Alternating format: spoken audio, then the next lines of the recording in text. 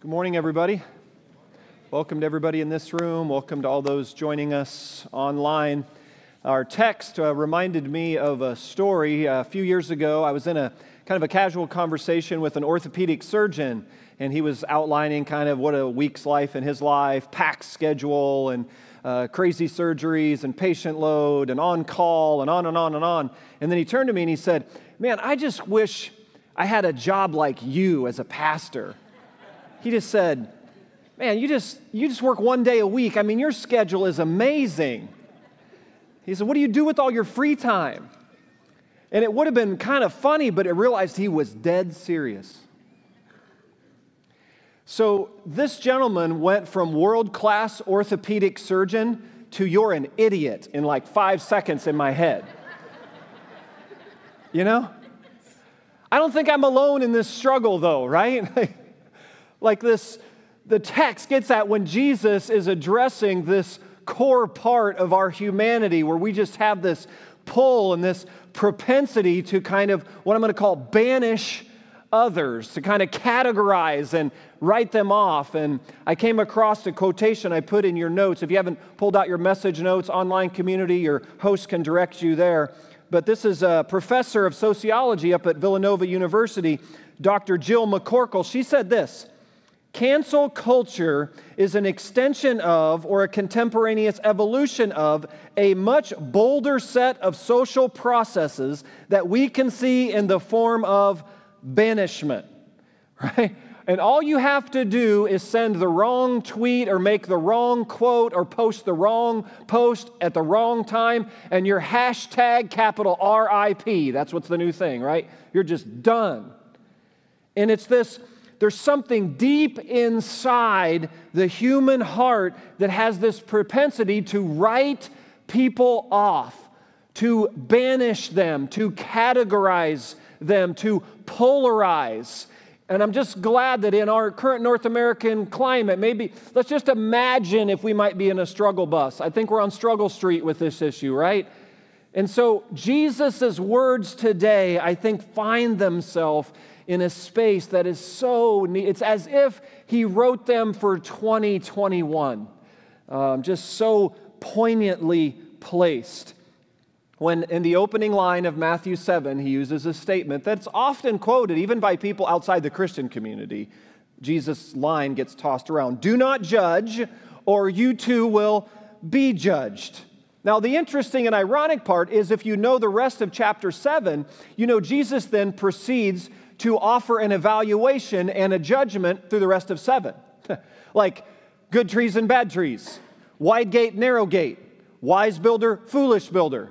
So you're like, wait, Jesus, either your massive contradiction here in verse 1 to the rest of the chapter, or what I'm going to argue today is not contradiction, but it's brilliant. It's brilliant, as only Jesus could do. So let's unpack. We're going to look at today is what does he mean by the statement, "do not judge"? Because I think we've really got to get a firm grounding on this word. Now, when we talk about the definition or the meaning of a word, you're talking about its semantic or lexical range. Like when you pull out a dictionary and you're looking up a word, there's a number of words in a range of meanings. And so on one end of the array, the range of meanings for the word judge, I put in your notes there, right? There's this word that means to evaluate, to separate things into good or bad, right or wrong, helpful or not helpful. That's one definition of the word judge, is to evaluate. So the question is this what Jesus is forbidding? Is he saying you don't ever say to another person, "You're wrong"? You don't criticize someone else's beliefs. You don't do that. You don't criticize their behavior. You don't say that's wrong because that's being judgy. You're just being judgmental. Is that what Jesus is getting at? Because that's how today our culture applies often this statement. It's that banner of, well, my belief is my belief, my values are my values, and you just need to deal with them. And if you have a commentary or an evaluation on someone else's belief or values, you're immediately cast aside into a category of Judge Judy, right? You're just super judgmental. And so the question is this what Jesus is forbidding? I want to say two things in response. I think it's fairly obvious. No. Number one, a bulk of Jesus' life, teachings, and ministry recorded through Matthew, Mark, Luke, and John, a bulk of them are in the category of providing an evaluation. The moment Jesus comes on the scene, if you know your New Testament well, what's the opening statement he makes publicly? Repent, for the kingdom of heaven is at hand. That would be a statement of evaluation.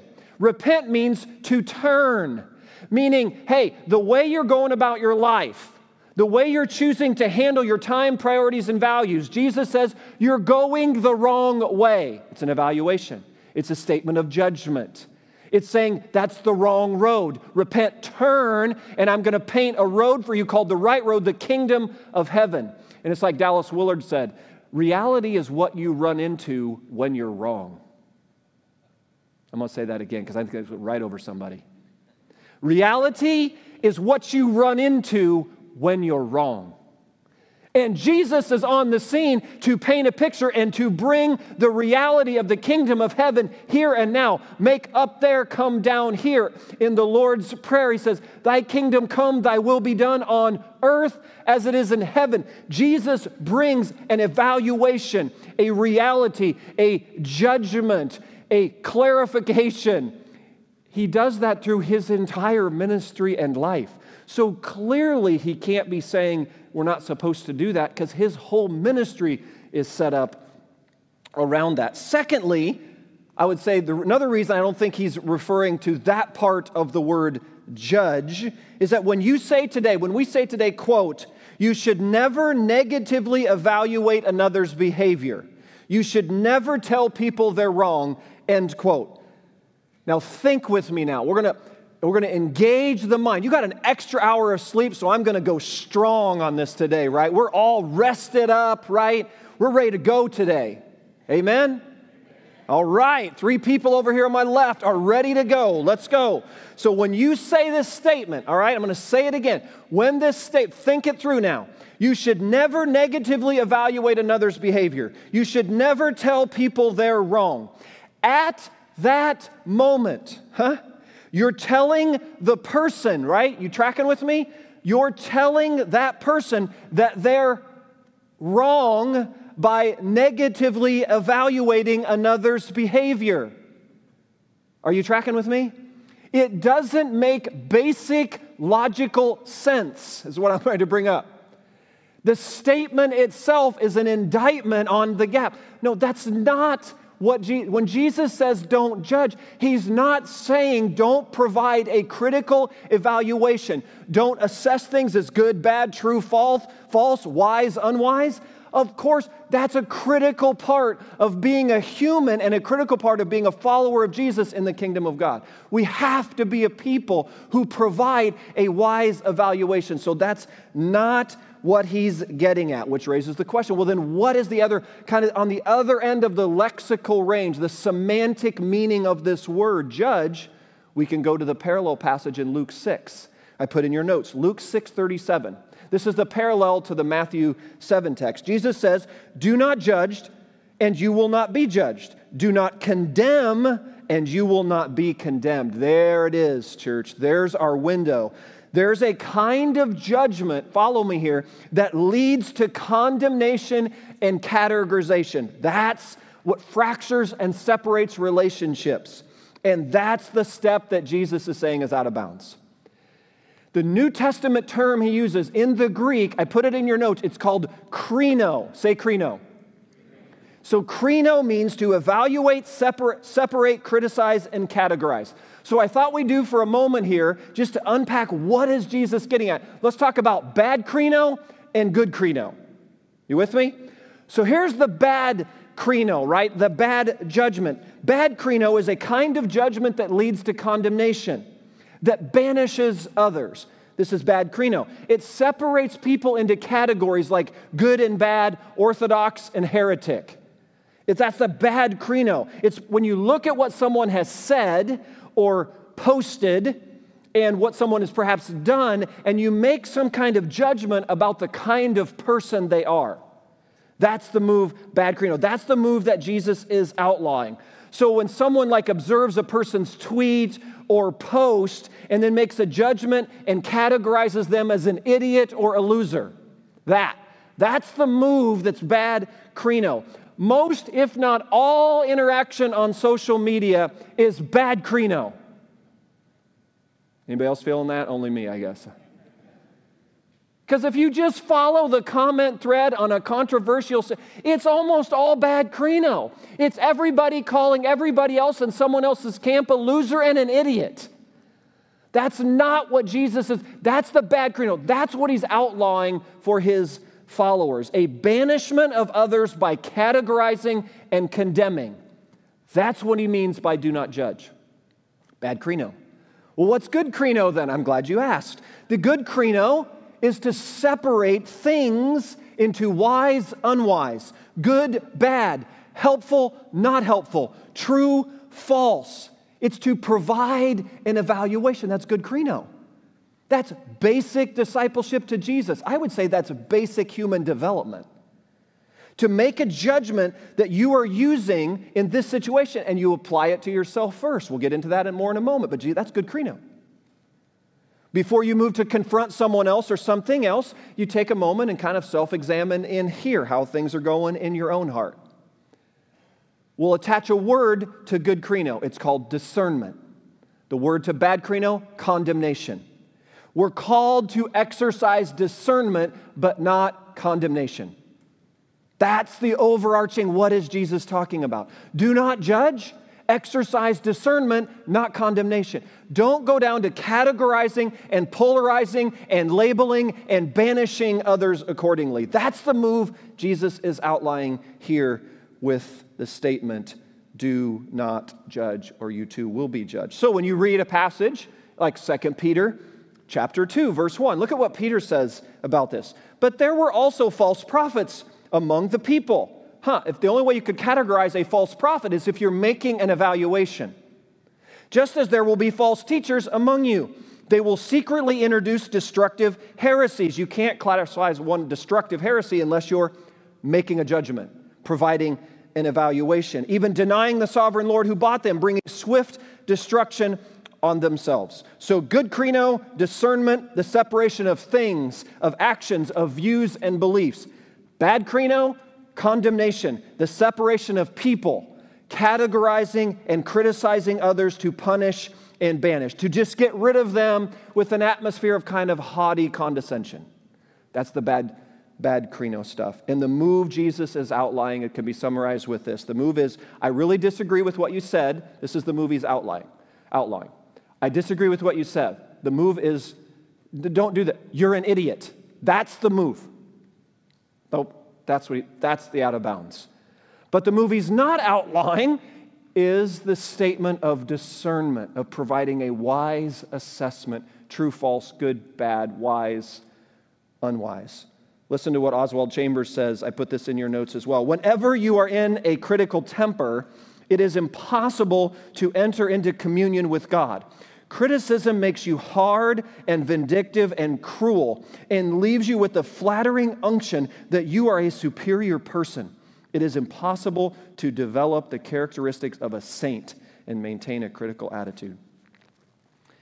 And when you try to summarize the last 20 months of what we've been living through as a nation in particular, but as a world as a whole, I think we need a little help here.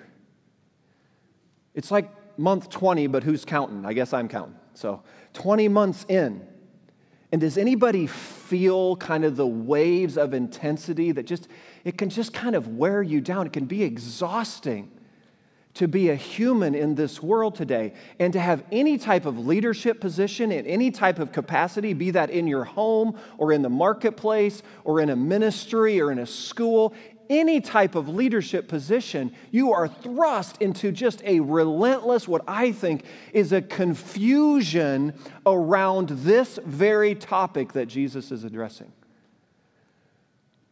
To make a critical evaluation about something and it runs against the grain of the other person, we're not handling that well. And I think it can be better, and that's the call. So what is Jesus referring to here? He's calling us to be a people who exercise good krino, to provide wise discernment. This is the principle, to be a person of discernment without going down the path of condemnation, categorizing, polarizing, and banishing. There's the principle. You still with me? If you're still with me, say krino.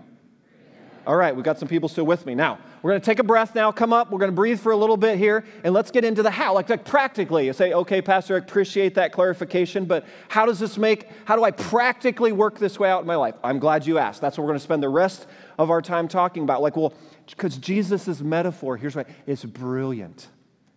That's what he does from verse 3 to 5. 1 and 2 is the principle. 3 to 5 is how it works its way out. So we got three things like practically, like tomorrow morning when you get up and get about your week, what should we be doing to move this forward? Number one, Jesus says, look at verse 3.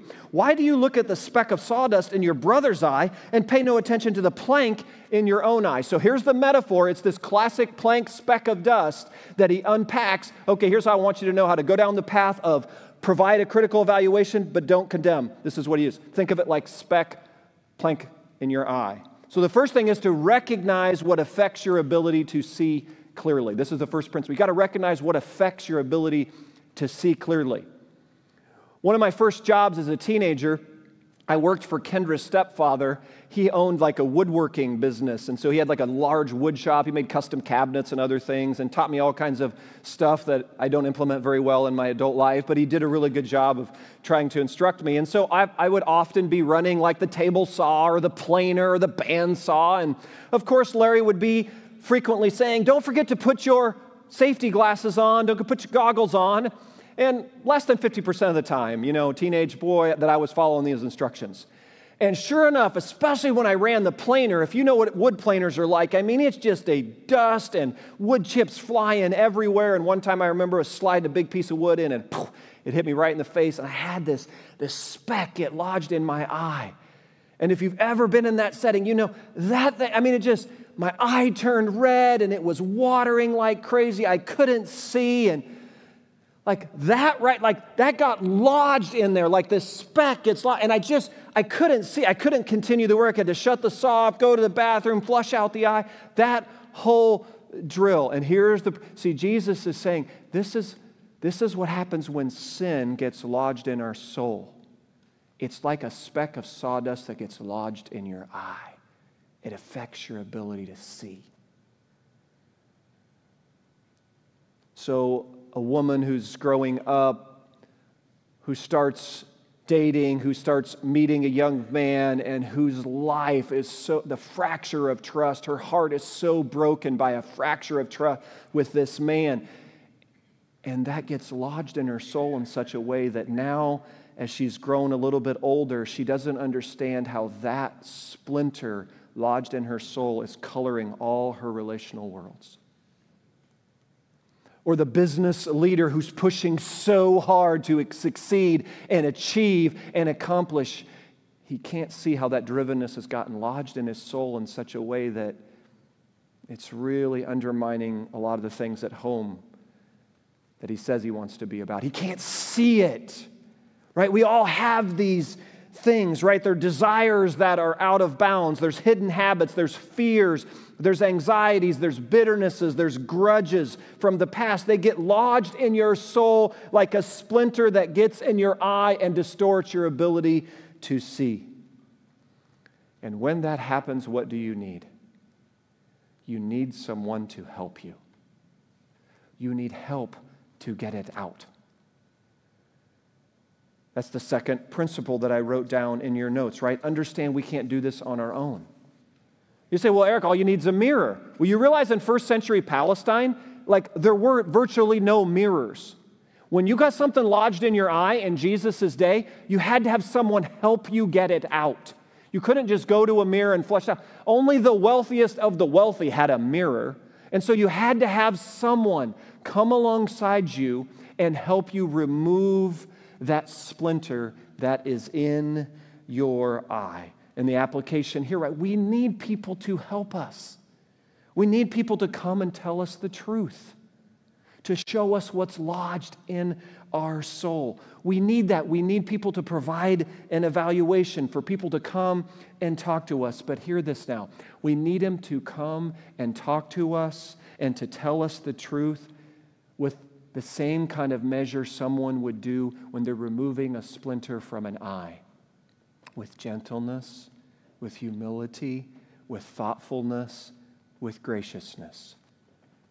Like if you had something stuck in your eye and someone came at you with like a power garden hose, you'd go, whoa, like that's a little aggressive, right? Or someone comes at you with a really large set of tweezers, going to go in there and, we need to, no, you're looking for a Kleenex and you're looking for some eye drops and you're looking for gentleness, thoughtfulness, humility, graciousness. That's the way you approach another brother or sister to talk about what's lodged in their soul is the way you would approach someone who has a splinter in their eye. That kind of approach.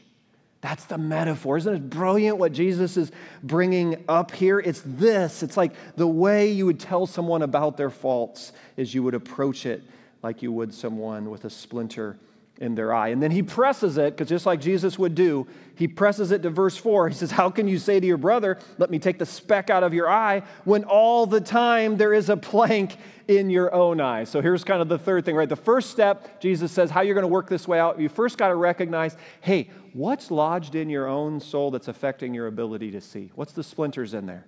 And number two, understand you can't deal with that on your own. You're going to have someone help you. Which is why the judgment, the good krino, bad krino is so important, because you have to have someone in your life provide a wise, critical evaluation of good, bad, true, false, wise, unwise to you, but to do it in such a way with gentleness, gently, humbly, graciously, thoughtfully. And then number three, you start with self. One obvious level of application with the plank, the 2x4 analogy here, say, hey, before you start picking a speck out of brother's eye, deal with the plank in your own eye. One obvious application is, sometimes we can be really, really good at seeing the faults and weaknesses in others and not have a very good self-awareness on your own issues. That's one level of application for sure. But I think Tim Keller, who's a brilliant pastor out in New York, Tim Keller makes the point that when you have a speck of dust in your eye, it feels like a 2x4 to you. Boy, isn't that true? I remember on that day by the plains, I felt like I had a 2x4 in my eye, and it was just this tiny little piece of wood, but it feels like the smallest splinter of wood looks and feels really large when it's lodged in your eye. It's like a plank. Listen to what Keller says. I put this in your notes. Unless your sins loom large to you, unless you see your issues as greater than other people's issues, you're not going to be able to help them with the stuff that's lodged in their soul. Are you tracking with this? That there's this gentleness and thoughtfulness and humility needed in approaching other people's specks. Do you know where that kind of attitude flows from? The person who understands the 2x4 that's lodged in their own soul. The clearer you come to understand your own struggles, your own weaknesses, your own pride, your own selfishness, your own pettiness, all that stuff that gets lodged in here, the more honest you are, the more personal ownership you take there, the better position you're in to help a brother or sister out in dealing with the speck in their own eye. The other side of the application would be fairly cautious in allowing someone to start picking around in your soul and dealing with the splinters there who don't really have a firm grasp of the 2x4 issues in their own soul. And the shift from good krino to bad krino is often associated with that move right there. And can you imagine, church, for a moment, can you imagine what it would be like to be a part of a community like this? Especially today, when Jesus describes the church like a city on a hill. Wouldn't we be a city on a hill, like a group of people who actually live in community and relationship with each other, who have some measure of reflection of this kind of a way of being with one another? Wouldn't that be amazing? Wouldn't that be an amazing gift of raising up young people in this world who understand what it means to be a people of good krino and can also spot out bad krino, but can deal with the bad krino with a gentleness and a humility and a love and a graciousness that flows out of their own self-awareness of the 2x4 stuff in their own eye? Wouldn't that be amazing?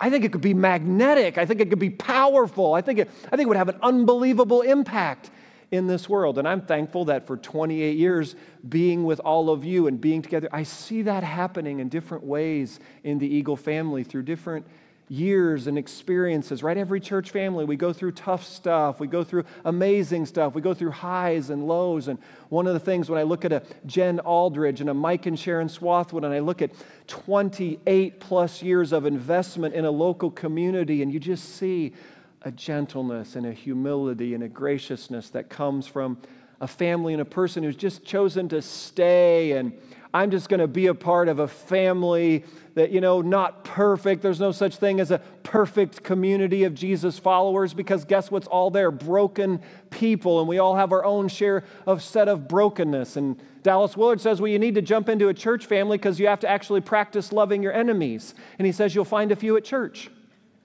So just jump in. And so you'll kind of be around church. And if you hang around church family, if you hang around here long enough, guess what you're going to run into? Someone who just kind of runs against the grain of your own preferences. Someone who irritates you. Maybe that's me. Someone who gets on your nerves, or someone who you're going to run into that. What do? That's the fuel. That's the ingredients that Jesus uses to form his life and his character in his people in the context of community. It's a beautiful thing to have, where you just stay together and stick together and row through the seasons of life together, and hopefully by his grace exercising a bit more good krino and a bit less bad krino. And we do that together with one another. Because in this culture today, it appears to me we've got like the polarization of like two camps strongly seems going on. It's the love, no truth camp, and the truth, no love camp. You tracking me? So it's love, no truth, or truth, no love. C.S. Lewis said the enemy always sends errors in pairs. So when you turn from one, you fall headlong into the other. I think that's what's going on here. Because some of you have a temperament and you've been raised in an environment where the concept of confrontation and conflict, you just shrink back from it like nothing. And you're just a peacemaker at your core. And you're a wonderful gift to the community, to your family. Yes, but here's the tension. You can just kind of land in the love, no truth camp when you're wired and predisposed and raised to kind of avoid conflict. The caution here is you can end up avoiding some really important conversations that need to be had with others. That's the tendency. Now, there's others of you in the other camp. Your temperament and your environment with your raised, like you're just looking for a good confrontation. Like you feel like you got a PhD in conflict. Like you can just run into it. And sometimes you'll describe yourself as, I like it when people say, well, I'm just a straight shooter. I'm just a straight talker. I've learned that's just a nice way of saying you're really abrasive. Right? I mean, I get, but we're just wired a certain way. It's okay to respect each other's wiring, but do you see, it's like today we're in this camp of either clamming up or blowing up. That's like what's going on, like we're pushed into these places, and Jesus is pulling us into this middle space of speaking the truth in love, of dealing with a speck in a brother or sister's eye the way you would deal with a speck of sawdust, gently, humbly, thoughtfully, graciously. And the best space to do that from is understanding you've got your own 2x4 sized issues to work through and to deal with. So the principle for the day is this. You become a person who exercises good krino by navigating this pull in our fallenness, like sin nature and the culture we're in is going to pull us to bad krino. I think there's a direct correlation between the amount of time you spend in social media world and the temptation for bad krino. I don't know. You track it in your own life. Just see. I see a correlation between the more time I spend in social media world and the pull to go bad krino. And so we need to be thoughtful then about, okay, the pull is to be a people of discernment without a people of condemnation, categorization, and banishment. And how do we do that? Number one, we recognize what's affecting our ability to see clearly. We've got to be honest about the splinters in our own soul. And then number two, we've got to understand we can't deal with those splinters on our own. We need one another. That's why around here we're always calling you into sacred and spiritual community. All of you have a ton of relationships, no doubt. What I observe often in suburban North America, especially more white-collar professional leadership folks, is relationally exhausted but lonely. Because they're just spent relationally in their working worlds, laying it out for all these other people. But genuinely, if they were honest in the core of their being, they're really not known by anyone. That's a dangerous space. We need one another. We need what's called spiritual friendships. Who are the relationships in your life that help you seek God? That's a spiritual friendship. The relationships in your life that help you seek God. We need that. That's one of the primary ways, that's one of the primary means the church provides an environment where those relationships can be fostered because we need one another to help deal with the splinters in our own soul.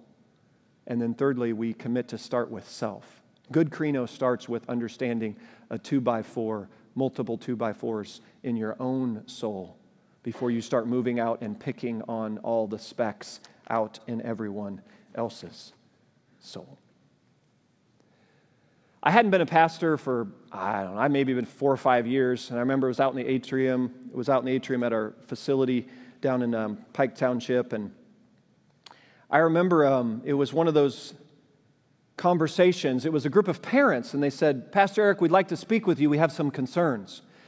I thought, okay, I'm new at this. I don't even know what that means. So I huddled up out in the atrium lobby area, and there was 8 or 10 parents, and they'd clearly kind of put their thoughts together, and they had outlined, and they wanted to explain to me a deep-seated concern that they had as parents about our youth group at that time. They said, Pastor Eric, we've gotten word that there's a group of students hanging out in the church parking lot before the youth group meeting, and they're smoking. Like smokers. And we're pretty sure they're not kids that are really connected to a lot of our families, so they're like kids we don't know really well, and they're kids that are smoking, and they're coming before youth group meeting, and then they're smoking in the parking lot, and then they come into youth group. I listened. And here was my response as I recall it. I said something to this effect. Isn't that awesome? I said, that's amazing. I said, how cool is that we've got a group of young people who are smoking in the parking lot before they come into the youth group? Isn't it cool that they think this is a group that they could connect with? I think Jesus is the kind of Savior that had a lot of gatherings where there was smoking in the parking lot before the gathering. Isn't that great that our student ministry could provide that environment and that group of kids would come? I think the bigger concern should be when we don't have that happening. Dead silence. Let me just say I did not receive good Kreno. I'll leave it at that. I didn't get the Pastor of the Day award with that group. But church, do you see it? Jesus' vision for cancel culture is what? That we would be the kind of community where the person who's blind, who's lame, who's Bartimaeus, where the Samaritan woman at the well who's had 5 husbands and she's living with a guy who's not even her 6th yet, that those kinds of folks, the one who is lost, the one who is lame, the one who is blind, the one who's known they've done way too much and God's surely given up on them, that we'd be the kind of community that would throw our arms and our doors open wide and say, let me introduce you to a Savior who is so gracious and so loving and so kind. That's the vision Jesus has for His church. The vision for His church is not to be a PhD in cancel culture. Come on now. I know you've all got incredibly wise things to provide commentary about and all kinds of things going on in our culture. And that's fine to provide it with this grid today.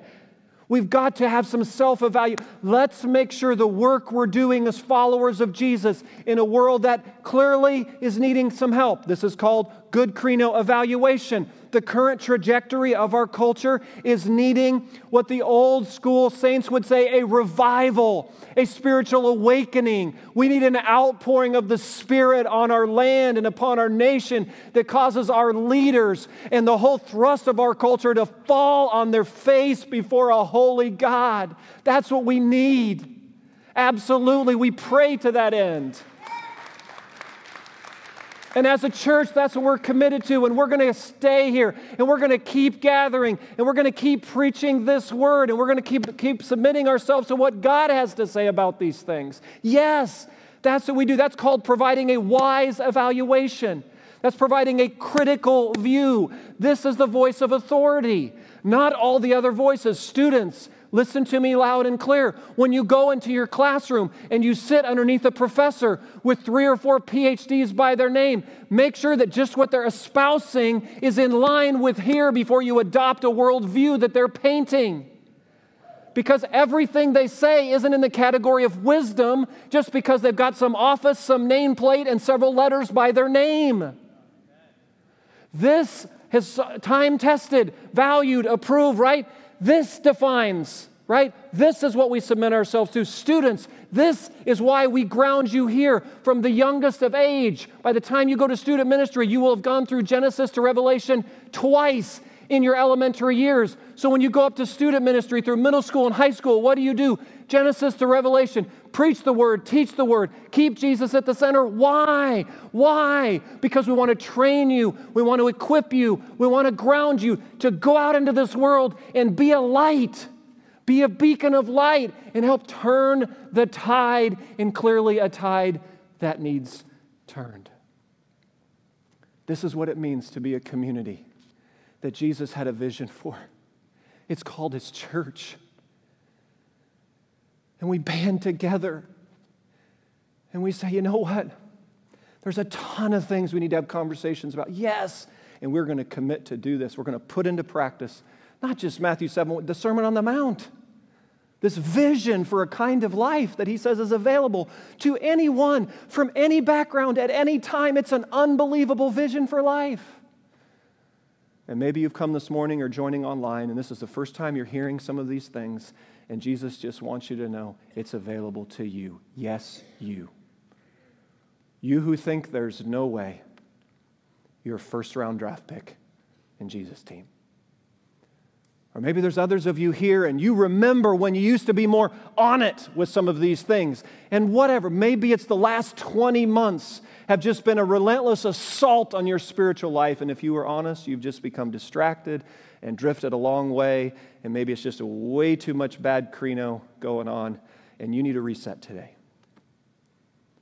Or maybe you're somewhere in between. We want you to know this. This is a safe place. This is Jesus' place. We're not perfect. Here's what's very common amongst all of us here. We're all humans. Everybody in different stages of our journey. Everybody in different places of broken. We're all broken people. But a good number of us here who call Eagle home have found a Savior who says, come and follow me. I want to give our whole life to that. Who says a vision. I'm all in with Jesus because no one says the things Jesus says, and no one's done the things Jesus has done. I'm all in with Him. And you can be too. Here's the muscle you have to work. Just say yes. So, well, I did say that before, but I've wandered away. You know what I've found out every time I wander? Because guess what? Pastors wander too. I know I get paid not to wander, but sometimes I wander. I get distracted. I get off track. I'm fallen. I'm fallible. I don't always get it right. You know when I wander? Guess the muscle you work. Come back. That's the muscle. Every wander, come back. I just want you to know, I got a really strong comeback muscle. And maybe that's for you today. If you've been wandering and then just distract, just come back. Just come back. Come back to Jesus. Come back to His community. Come back to spiritual friendships. Just come back to Him and start embracing His vision for your life and for our lives together. Can we do that? I think if we do, we might be quite surprised at the ripple effect of spiritual impact in a world. It's a whole lot better than just keep beating the bad crino drum. Let's give up on the bad crino. There's a whole bunch of stuff done in Jesus' name that doesn't have anything to do with Jesus. It's under the banner of bad Crino. And for some of you, that's what finds you. Like you've had experiences in church and religious circles, and it was bad Crino done in Jesus' name. And this morning you get a picture of, that didn't have anything to do with Jesus. Yet, that's the point. It had nothing to do with Jesus. And that's the healing that needs to take place. And the caution is this: don't toss Jesus out just because a whole bunch of junk was done in his name. Make sure you're making a wise and critical evaluation on the person of Jesus as revealed here. And not always perhaps what's modeled around you, because we're fallen and broken people and we're not always going to get it right. Let's pray together. Father, thank you for these words. Thank you for this passage that seems so timely for our day and age we're living. I pray for us as a community. By your grace, would you band us together to follow you, to stay devoted and faithful and committed to you, to submit ourselves to the authority of your word and your voice, that what you say matters most. I mean, it's just, you said it, that settles it. We submit ourselves to it. You are the King, the Lord, the Master, the Savior, and we trust you. And I just pray today as I close, I just pray for the one, maybe there's someone listening today who just realizes they never maybe had a picture painted of what it means to say yes to Jesus, and today you got that picture. And you can just say yes to him from right where you are. You say, yes, Jesus, I recognize I've got 2x4 size sin lodged in my soul. I admit it. I confess it. I'm a sinner. I desperately need grace. I come to you. Forgive me, Jesus. Take over my life. I want to live for you. I want to step into the reality of the vision of the kingdom of heaven. I want to live for you. Or maybe there's others today listening and you realize you've said yes to that. You've made a commitment to Christ, but it's just drift and distraction and caught up in all the wrong cycles, and today is a reset. And it's a comeback moment. And just work that muscle. Hey, Jesus, I come back. I'm coming back. And by your grace, stronger than I left. I'm coming back. And then for our world and for our nation and for our culture today, bring revival, oh God. Bring revival and awakening. Send a wide, sweeping movement of your Spirit across our land that will be unmistakable movement of God. We pray for that, and we say to you, here we are. Use us to that end. In Jesus' name.